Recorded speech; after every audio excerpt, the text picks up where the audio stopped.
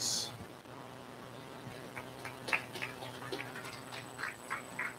Thank you so much. This is exactly what we are looking for. To say which skills do you lack within the industry, and what is it that you want the institution to do for you.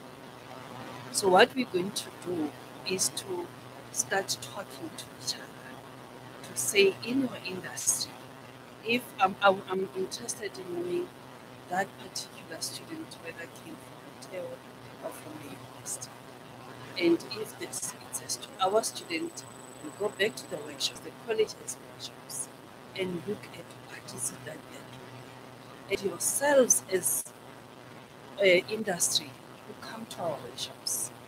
You come. You must please come and visit the college and engage with our students and lecturers there to say, this is not how we do things.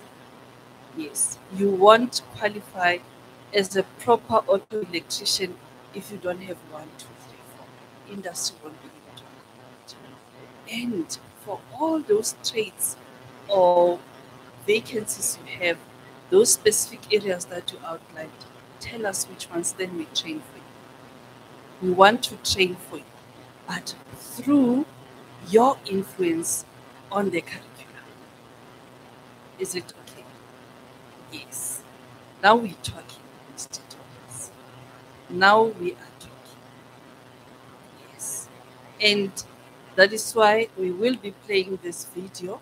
And please make sure that your contact details, your everything is clearly spelled here and written for us to be able to communicate with you after this. But Ndate Makai, they are not going to leave without our struggling to read as a teacher. But I want them to be able to look at what they have written here and give you proper contact details, email addresses, cell phone numbers, if possible. We need to get your consent. We don't want you to take us to court to say, I never gave you my number. So we want to collaborate with any industry. We had tourism, we had funeral services, we've got motor industry, we've got the marketing. Yes, come over. Okay, I don't know. Yes.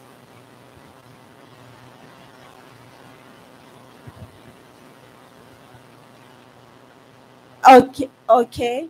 So I'm not really technical, but I just want to add to what he's saying in terms of the shortage of skills. The other thing that I'm realizing is that the industry is going the route of, for instance, they've now introduced electrical vehicles. So that's one skill for the future that will be in demand, because those vehicles will start to, there'll be more and more of those vehicles on the road. And then soon those vehicles will be coming into the workshops. And we are starting to realize that we need more auto elects than diesel technicians. And also because we have a passenger and a commercial vehicle section. So also the commercial vehicle section is where the shortage is currently. So for instance, with us, we don't take petrol apprentices anymore. We only take diesel apprentices anymore. And they need to have, motor trade theory. The technical guys will know more than me. So that's just one of those things that where the industry is going currently. I just wanted to add on there. Thank you.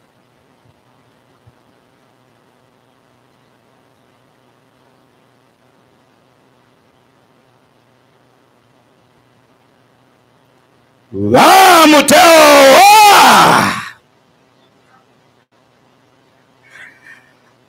Wow, an African head discussion. Wow! Say wow. That's it. Thank you very much. My name is Johannes of Global Village Museum.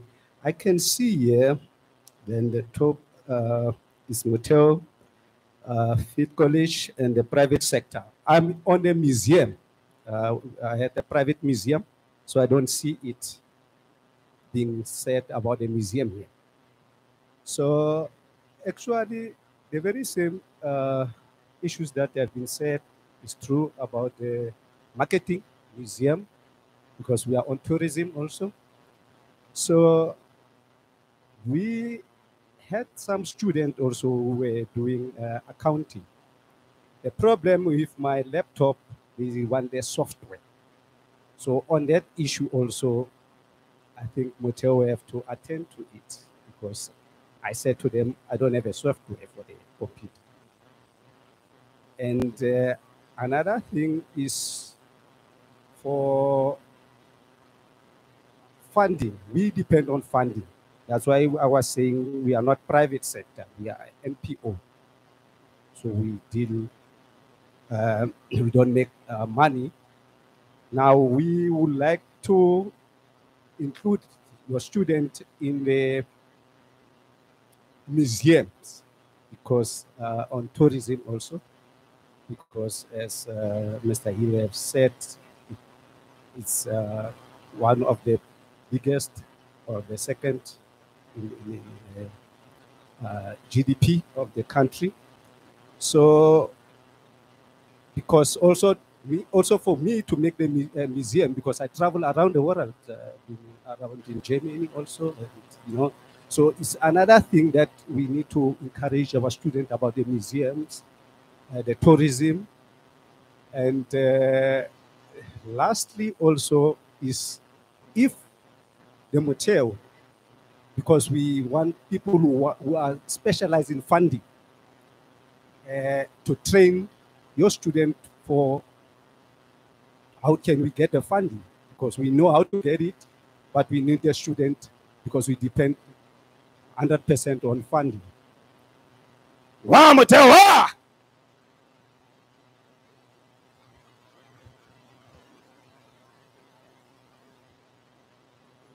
Let me reply to the museum. It's an NPO, as I understand. So there is a very good website.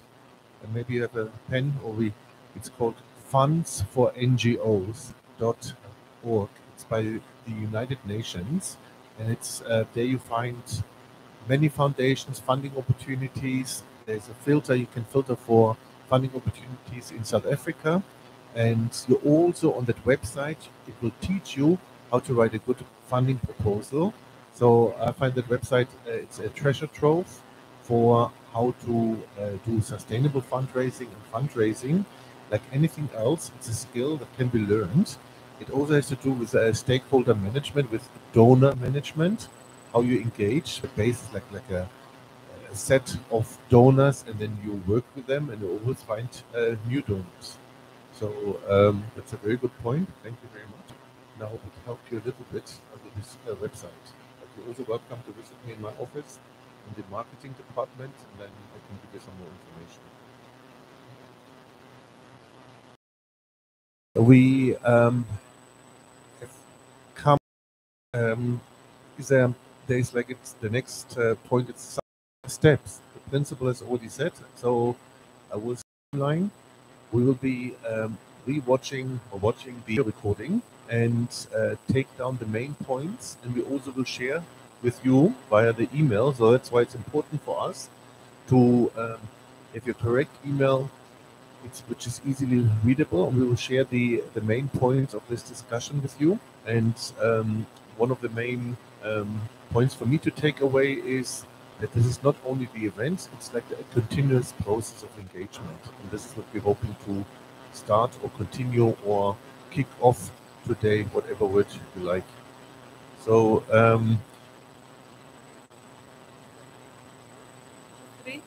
Can we give you 20 marketing students? Right. 20 for placement already. Yes.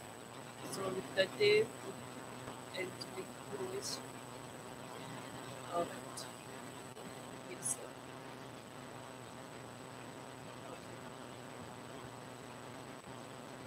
Thank you. Good evening, everyone. Thank you for the opportunity to have this. My name is Tsepiso Molekwa. I am responsible for working every day, which is the placement of students into university from college. There's something very critical in that, and there is a learning. But however, we were not as rigid as strong as supposed to be. One thing that I learned is that the incubation of the students in terms of potentials does not start when they acquire the competence. It starts while they are still in class. Now, the two remedies for that are already in place, and I would like your participation. The first remedy is that now I'm writing this. The first remedy is that I would like to invite to our work exhibitions. This is the workshops that we do for students at exit levels. We call our exit level students into involve. We invite prospective employers, we invite citizens, we invite everyone, every stakeholder that is attached to the implementation. Then that is where you get to the opportunity to meet the students while they're still training. So you get to talk to them while they're still in class and you're going to come to the meetings. But also prior to that, we have something called the cafe, which is the work-based inspection. We have spoken briefly about it. What happens is that over the period of recess, when the college closes, we require students to go to the workplaces for a period of 5 to 10 minutes to be placed for those 5 to 10 minutes whilst they are still in class, so that they can start doing their practicals whilst they are still in class. So now that gives you as employers the opportunity to train the students even before they can officially come to you for the invitation. So I would like your commitment participation in terms of those two. So you will be hearing from me. I will be proud of you.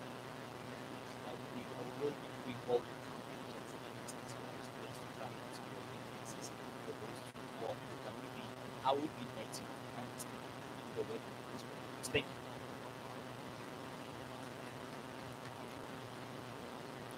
Thank you very much. Just been informed the principal has to go for another meeting, and so we already said we want to share the main points with you via email, and the next point would have been cultural performance. Unfortunately, this is not happening, so we will move straight to the network dinner, hopefully. So when you look over there to the other room, I think the food will be served from the outside. We're serving some food, and there will also be some soft drinks. Unfortunately, no beer. But maybe we can do this afterwards. Yeah, I see one of our council members. Thank you very much, Mr. Thomas. I'm just standing to say thank you for the engagement and thank you for stakeholders to be part of us. We really need you. We really need your commitment. And this commitment is not to us. I must say it. This commitment is to your children, because we don't want to produce unemployable students. And of course, you are contributing towards the development of the future of South Africa. What we need technical vocational skills. And for us to offer those skills, we can't offer those skills without you, because those skills is with you. We want to provide for these skills for future, and that skills for future is not in this college, and that skills for future is with you. That's why we need you. And obviously, for us to be a responsive college, we will only be responsive to your needs if you inform and work with us in terms of what are those needs and how should we respond. So I'm seeing this exercise, colleagues, as an exercise that says let's start an engagement.